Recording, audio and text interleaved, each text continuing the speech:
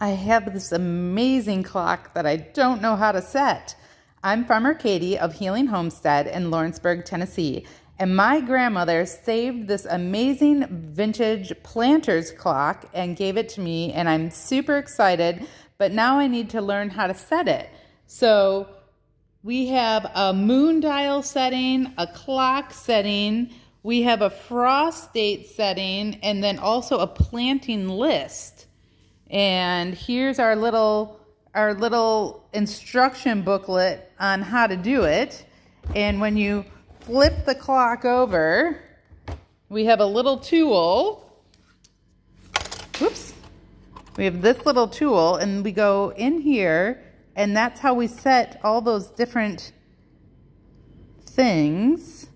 So I'm going to have to do a lot of research. Who can help me with this? Who's done one of these?